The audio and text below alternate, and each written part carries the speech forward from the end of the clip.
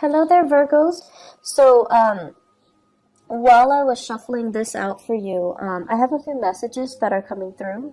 And so I'm going to talk a little bit about that before we move on to the interpretation for this spread and for the month of May 2018, okay? So first off, I saw like a man and a woman. And, I know a lot of you guys, we have all kinds of people watching with different gender roles and also different identities. But for the sake of just explaining, the messages that are coming through, I see this man and a woman, and they're in a couple relationship. So like they're in a serious relationship, and the woman is walking ahead of the man. She's like making the decision. She is trying to move the relationship along in a very specific path. And I feel like for some of you, this basically means that, you're following the lead, or you yourself are taking the lead to move the direction, the relationship in a specific direction. So I see one partner wanting to nest, wanting to create that nest egg, wanting to move in together, wanting to move the relationship to the next level, buying property, changing house, trying to figure out like, am I gonna have to buy the house, or are you on the same path with me? So I see plans being thought about, or coming into the picture, but one person is a lot more emotionally invested, while the other person is like, no, let's wait. Let's wait for things to settle. Let's wait for a little bit more certainty. Let's wait for a little bit more financial stability. So I see like this discord in the relationship for many of you. And you could be, you don't have to be in a heterosexual relationship. If you are in a relationship, I feel like the message still resounds in that there is a disconnect here between what one partner wants versus what the other partner wants. And a lot of it rests upon, needing to have that secure financial base first before the other partner will jump the gun, before the other partner will start planning. So try to make sure you both are on the same page. Try to, if you're the one rushing, slow down a little bit to match your partner's rhythm. If you're the one that's too slow behind, try to catch up a little bit to match your partner's rhythm. So there is a little bit of internal tug of war, and I feel like it can be mitigated if both partners kind of slow down and reassess what their partner needs and, try to accommodate, okay? I feel the energy for this month on the romantic front, like on the relationship, the romantic front, it deals heavily with finding somebody that you want to, share your life with. Finding somebody that you're actually very compatible with. And I also see people, especially Virgoan men, regardless of, whether or not you're dating men or women, if you're a Virgoan man, I feel like you might be interested in somebody. It's like admiring somebody from afar, liking somebody, and doing a lot of cute little nice things for them. But the other person seems to me to be like distracted with another relationship, or they're distracted with somebody else, or they kind of put you in a friend zone, and so they're not really, they see what you're doing, but they're not really reciprocating. So it's like unrequited love, or it's like you're admiring them from afar and you don't know how to approach them. But I also feel the majority, for many of you who are in that situation where you're admiring somebody from afar, it seems like they've got somebody else that they're seeing, that they're dating, that they're thinking about, okay? So make sure they are completely single before you jump the gun on that, okay? So I'm sensing that. So let's go into this reading here. And it's very romance, relationship oriented. And so let me talk about this because I find this very fascinating. So I believe... Okay, so this one is up here. Yeah. So here is two very interesting energies. Excuse me, I dropped the card. Okay, so we have here the King of Wands, and then we have here the Queen of Cups. So this is almost like what I was seeing earlier, the couple, okay? One person, this is a very public conscious type of a person. They care about status. They care about, you know, their reputation. They care about their achievements. They're very, very public, career oriented. And so the things that define this person is their ability to lead other people, their ability to garner respect, their ability to kind of like sit on their throne and, you know, dictate what other people need to do. So they don't have to lift a finger. They have minions and other people that they're overseeing. They're overseeing their progress. They're overseeing their development. So there's a lot of responsibilities here on this person's shoulders. However, they gladly take on the responsibility because deep down they know that the responsibility comes with a commensurate, you know, salary, commensurate compensation for their hard work. And so this person is still trying to build their career. They have a lot of things that they're looking at. They're still as well assessing, scoping the horizon to see, you know, what are the near future challenges that I'm going to have to face? What are the long-term challenges that I'm going to have to face, etc. So this person is not in that nesting stage just yet, okay? So for some of you, you might be dealing with a fire sign, a Sagittarius, an Aries, or a Leo. Or you're just dealing with the embodiment of this person where they're not yet ready, not just yet, to settle down. They think about children, they think about family, and they think about, you know, trying to recreate that space or that environment. But I do feel like they're a little bit apprehensive. And then you have this person who's very, very childlike, a little bit on the naive end, very emotional, okay? Wants what they want and they want it now. So it's somebody who's a little bit more, I want to say impulsive, but it's like an emotional impulse.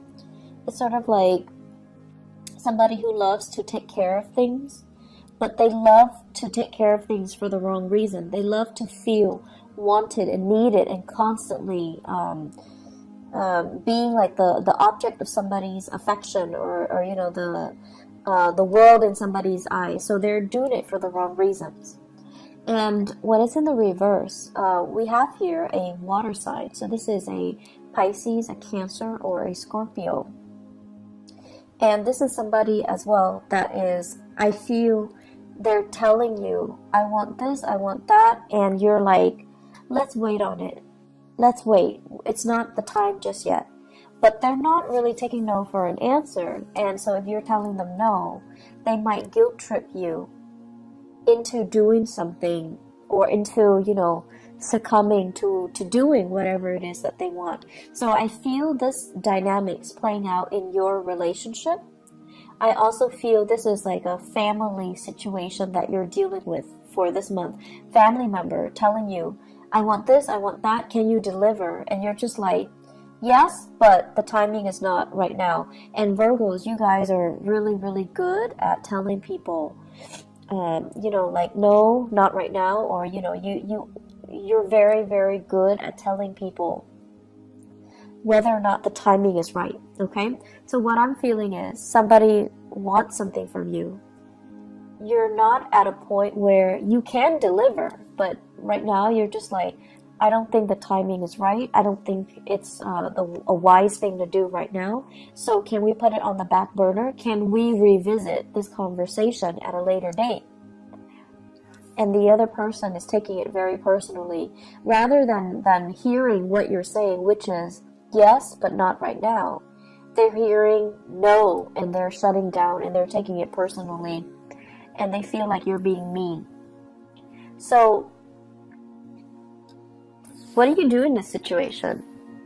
One partner needs to slow down for the other, and the other partner needs to catch up in order for both people to be on the same page, okay?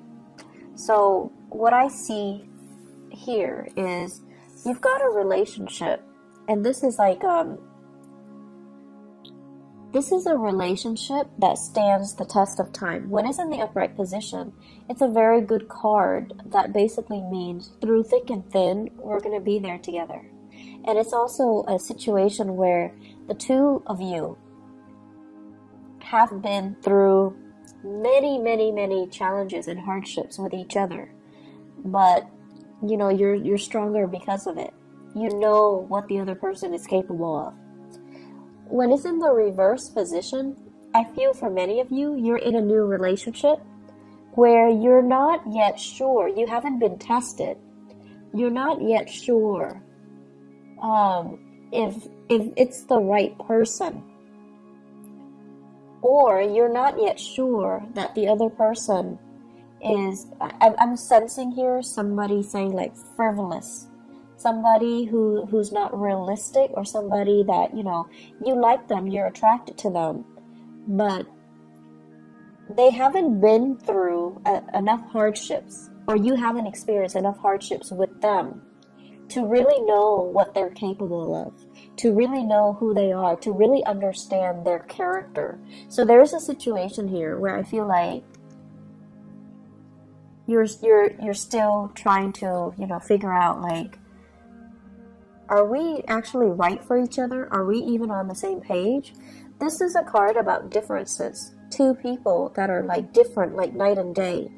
And there could be an element here of, you know, being culturally different from each other, ethnically different, ideologically very different from each other. In the past, you have always been able to, you know, make the differences work. But now, in the month of May, it's like when the pressure is on, are you still able to move forward in the same rhythm or at the same pace? When one partner is emotionally distraught, is the other partner going to step up and, you know, carry the weight of the relationship? Or will the relationship kind of crumble? So I feel there are big elements here about, you know, needing to test your partner, feeling like you're not really sure about the footing of this relationship. I have here Cancerian and Sagittarian energies, okay?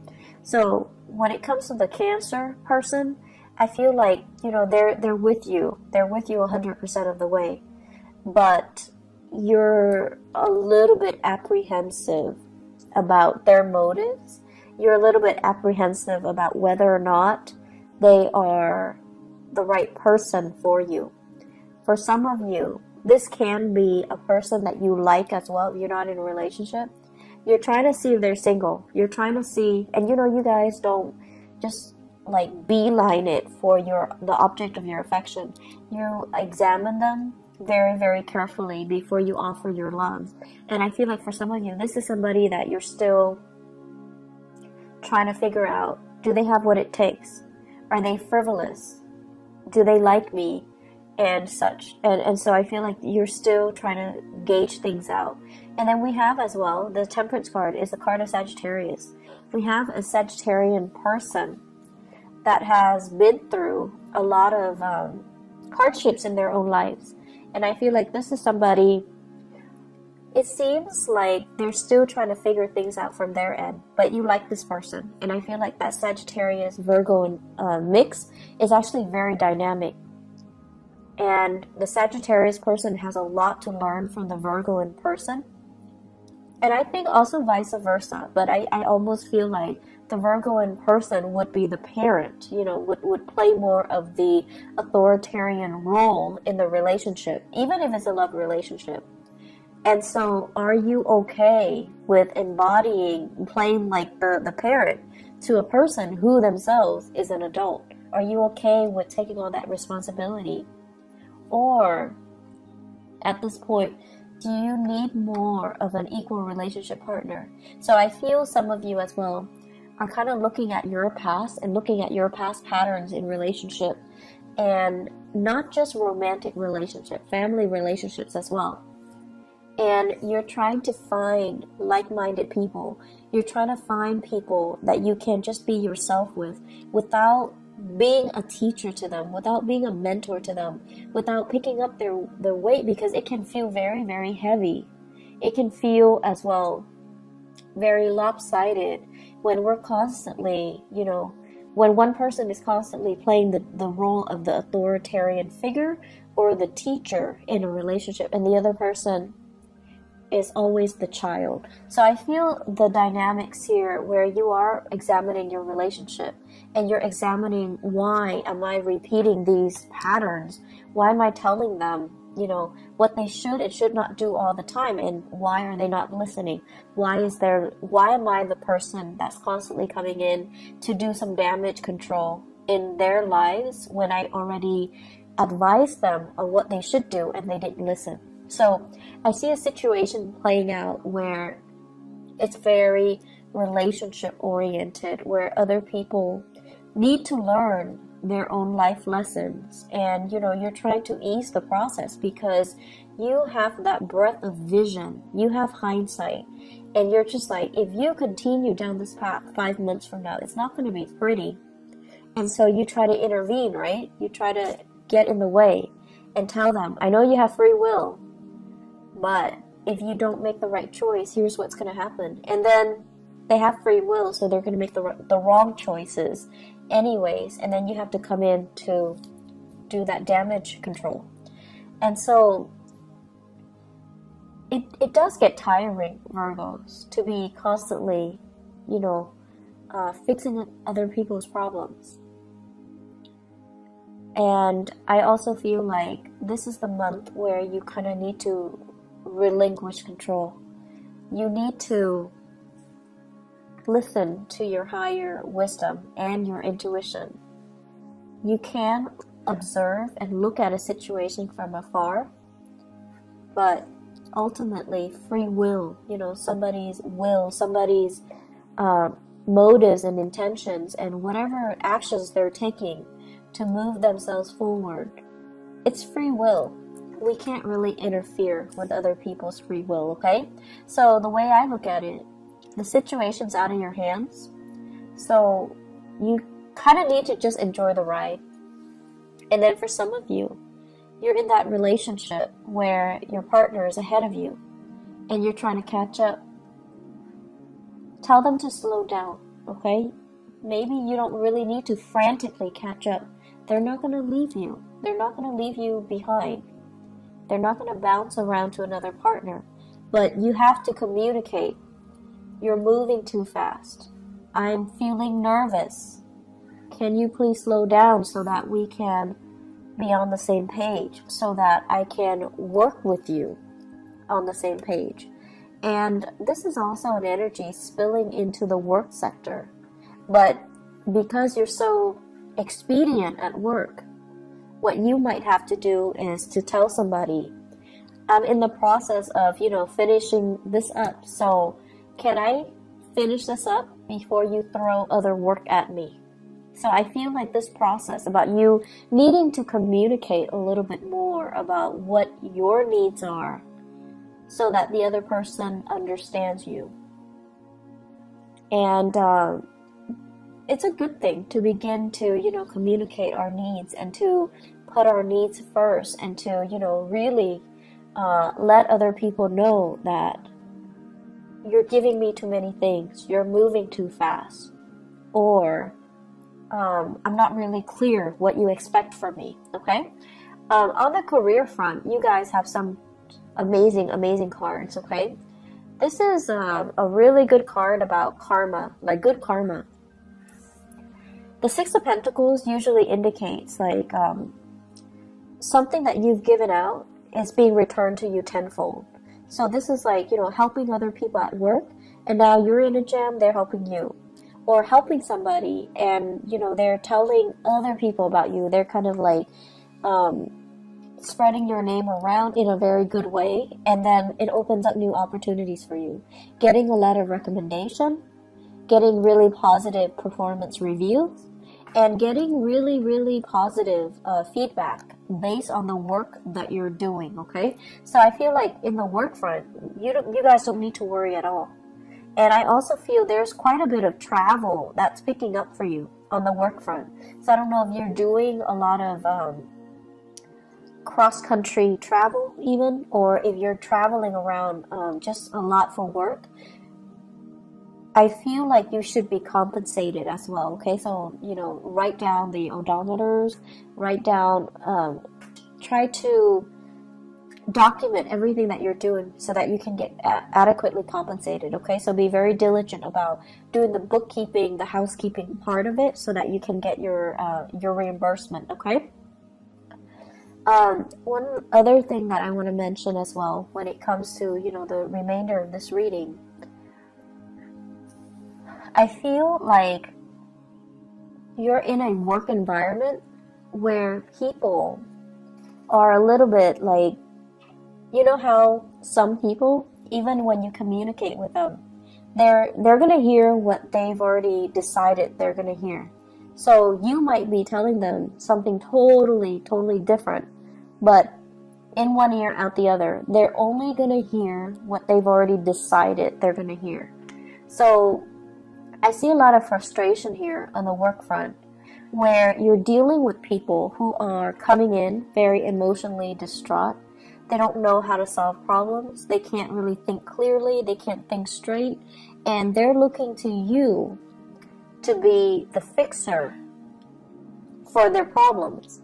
And they're not cooperative, nor are they at a point where emotionally they're able to tell a story or to, you know, provide a narrative in a coherent manner. So they're either emotionally very distraught and they can't really answer straightforward questions. So it's going to be very confusing. So you're going to be dealing with some opposition here between he said, she said, and then, you know, narrowing down a clear, logical narrative to a specific story. What exactly happened? How did it happen? To whom did it happen to? Because you're not getting a straight answer from this one person. I feel this is playing out in their in the work environment, okay? So we have here water sign, Pisces, Cancer, Scorpio. Somebody that is a little bit distraught, you might be called upon to help this person out in some way, to kind of sort out some things in their lives, or the best thing to do is to detach yourself a little bit and try to remove yourself from the situation, because they're leading you down a very confusing path. And they're not being very clear with their objectives, and I feel like they might be a little bit manipulative too. They want you to see a specific side to the story, and they might inadvertently spin the truth so that you're seeing a very biased version. So just be careful about that. I see many of you thinking about property as well. Buying, selling, possibly fixing up your property so that it can increase the value, and then you want to sell it possibly in the June timeframe to the August timeframe. I feel like the summer timeframe, June, July, August, September, would be a really good time to sell. Okay, so consult your realtor, or you know, do your research when it comes to the property value and how much it fluctuates. But I feel like the summer time frame is a prime opportunity for you to do that. So if you can get all the repairs done, you know, try to push for the summer sale date, okay? Aside from that, I'm going to look a little bit into your love life.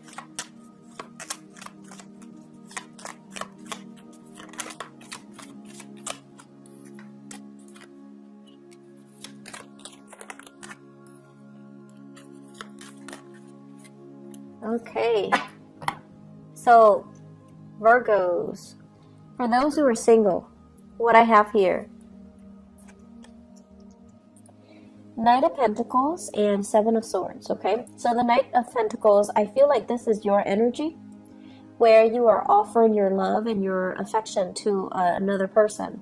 This can be an air sign, an Aquarius, a Gemini, or a Libra, and this is a person that is...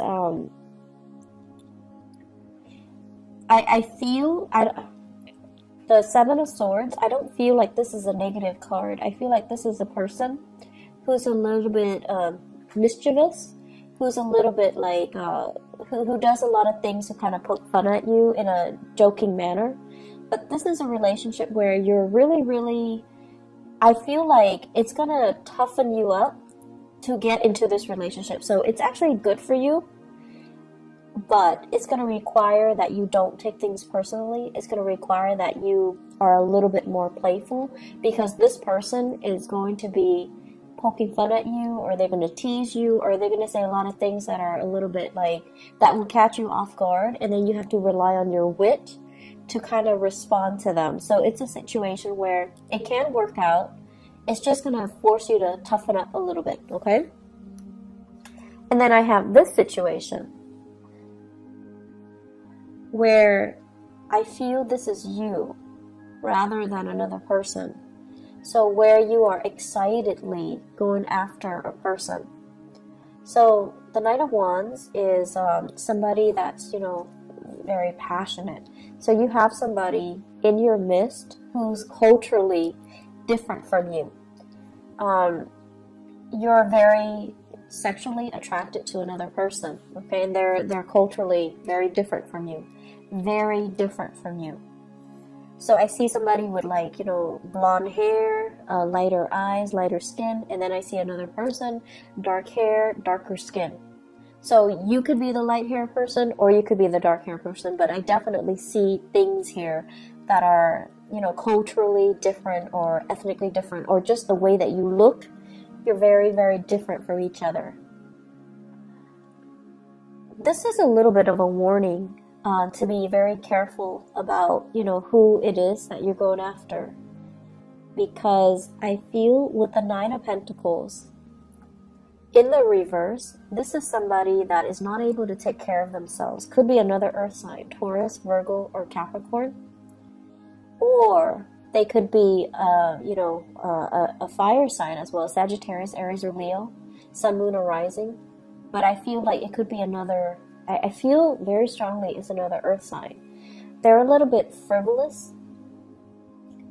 I want to say as well, like, it's not a bad person, but it's somebody that is distracted with other relationships or other people. I also see this as somebody who's not able to take care of themselves. They're not very independent. They're a little bit emotionally needy, okay? And the way that they interact with you, they might seem like they're very needy, and I feel like that kind of knock down your walls a little bit, where you feel like, oh, this person really likes me, they're vulnerable around me, I want to take care of them. So it's sort of like, you know, coming in like that knight in shining armor, coming in to rescue a damsel in distress. But this is not a damsel, this is a person that is feeding into it in a purposeful manner. Like they're feeding your ego. They want to be taken care of. They're not very independent. They don't know how to take care of themselves. They want somebody to step in and dote on them and adore them. And I feel like they're in another relationship. They're like distracted with other things. So you want to be a little bit careful about that. And so what I feel, all four of these cards in tandem, be careful to whom you are giving your love and affection. Okay? Make sure whatever that pentacles you have in the palms of your hand, it stands for your values. It stands for, you know, the things that you want out of a relationship, things that we don't really compromise on.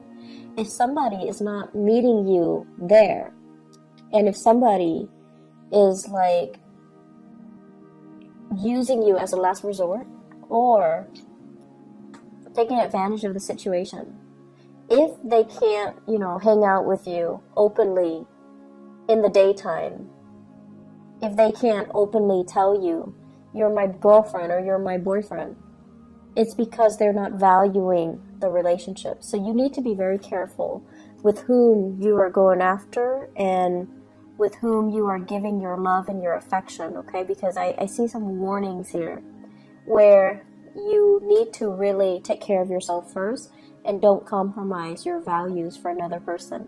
So Virgos, I'm going to leave it at that.